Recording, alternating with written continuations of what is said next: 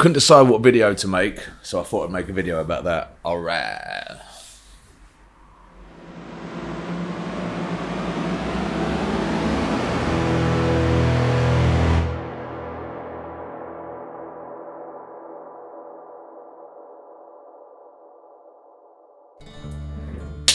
Right. There's been so many times that you and myself have sat there in front of an iPad, white screen, stared at that iPad and had no idea what to draw. Even if you've had prompts from your customer about what they want done, you still sat there and could not come up with a damn thing. And it's hell. To the point where I could have been drawing 5-6 hours straight, got to the end and hated it. I persevered that long purely because I knew that I had to draw something for the next day. And then I've decided, why should I be drawing this and continuing to draw this and finish this for the appointment if I don't even like it? Internal conflict, man. In the brain, in my head, I don't want to tattoo something that I've not enjoyed to draw before. On rare occasions, it's caused me to have to move my appointment because I haven't been able to come up with something. And it's really annoying. So I thought I'd put a video together, not to tell you how to get over the creative block, because I don't have a clue, but to tell you things that might have helped me in the past get over my creative block. If it's not a tattoo and it's just a drawing you're coming up with, or the appointment isn't the next day, put the iPad away. Just put it away until the next day. Work on something else. Work on something that you've had sitting there for a while, because you're just wasting your time. If you haven't got an idea together, like an exciting idea together for the drawing you're about to create, then leave the drawing for now. If you look through the files on my Procreate, you'll see that there are so many started and unfinished drawings. But it was an idea that I thought, oh, I could get somewhere with this, but then left it for another time to finish. So many of them. I'm kind of glad I did that. For example, recently I drew this large scale pelican illustration. Really happy with it. Super stoked with how it came out. But that sat unfinished in my iPad in 2 different stages for at least 8 months. First stage I sketched it, wasn't feeling it, whatever, I left it months, forgot about it. Came back to it, did some lines, got really annoyed with the lines because I found it hard to envision how it would look in the end. Left it. When I finally came back to it and finished it, I'd hands down say it was the best illustration I've done. I say best, the one that got me most excited, the one that made me want to draw loads more. And that was me putting it down. And that can work with tattoos as well, as long as you're not on a tight time scale, like your appointment's in the next day, then fuck, you've got to get that drawn. If that is the case, then sometimes you have to just be honest with yourself and with your client. You couldn't come up with a good enough drawing.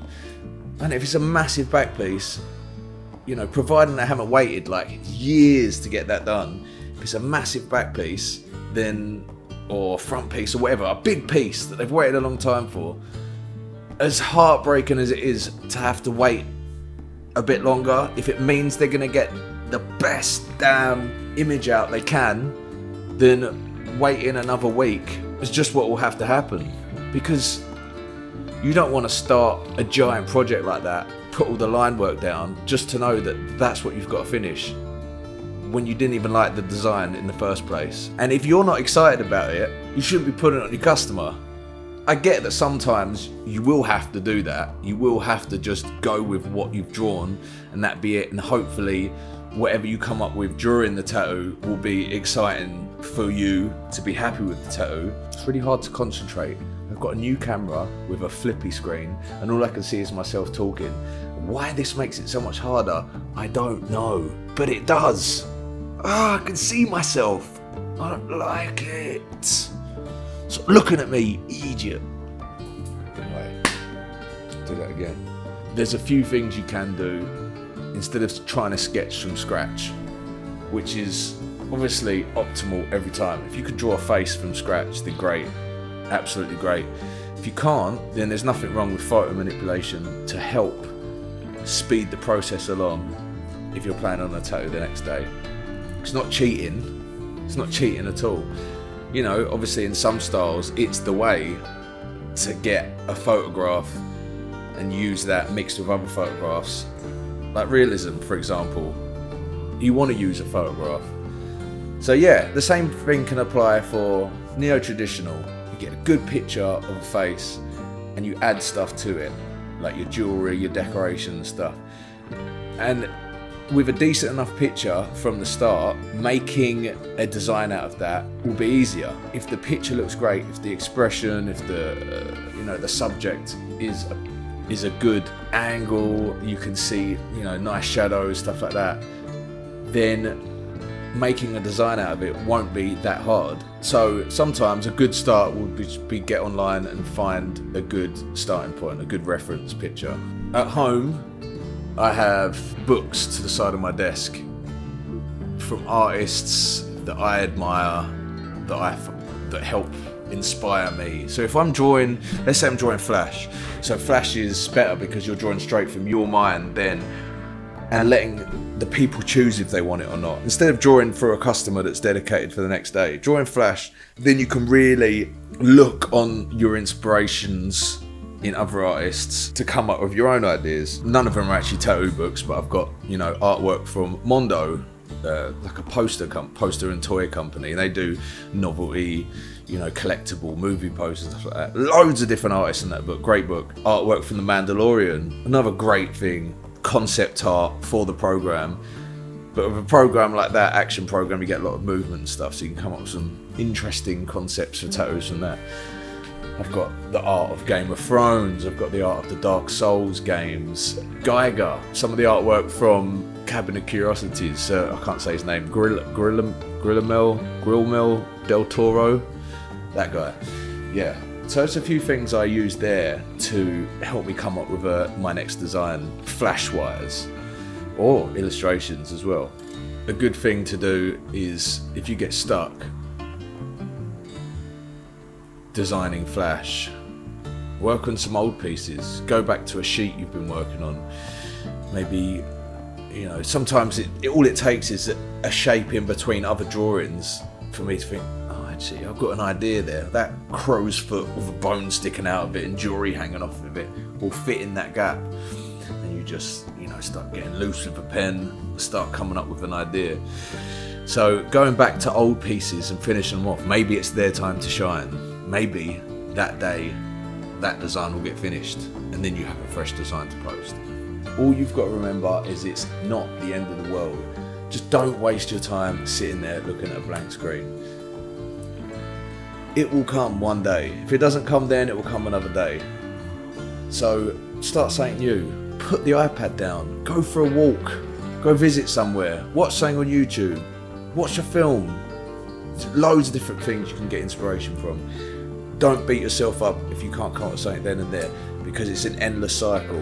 If you sit there and try and draw something, or you've got an idea, you want to do, I don't know, a killer skull design, but you just can't get the design out on the tablet or on the paper or wherever, just put it down. Don't sit there and try for hours and hours and hours to think of stuff. Millions of different shapes, starting, ending, new one. Just stop, put it down for a while. Or start something new, finish something old off. It's not the end of the world. You will get something out, and it will be great, and it will be worth your time. If it's a tattoo you have in the next day and you're struggling to come up with an idea, maybe approach it differently. A lot of the time, people are quite specific on the way they want it to look. Do they want it looking straight on or side on or something like that? All it can take sometimes is draw it the opposite way to what they want, and then when you've got a rough idea together, flip it, and then you might see some new shapes in there where you can make things up from. It can be just the smallest adjustment that can help inspire you to finish that piece and be happy with it. And yeah, sometimes when you have no other option but to draw for the next day and it be ready, sometimes the magic comes in the tattoo. I know that 90% of artists will not draw a tattoo to exactly how it's going to be finished before they tattoo it. Usually it's just a sketch, a rough sketch, an idea that, no, as long as they can pull good lines from, they can then make a tattoo from it the next day. Because sometimes the magic does come out in a tattoo. And I know at the beginning when you first start out tattooing, it's good to have a finished design ready to go, because it makes it a lot easier for you as a tattoo artist and a beginner to follow along to something that's in front of you exactly how it should be. But when you get a bit more comfortable with tattooing, then maybe and you start, you know, you start spending less time on the design beforehand and more time, like you get confident with your tools that you can put details in as you go.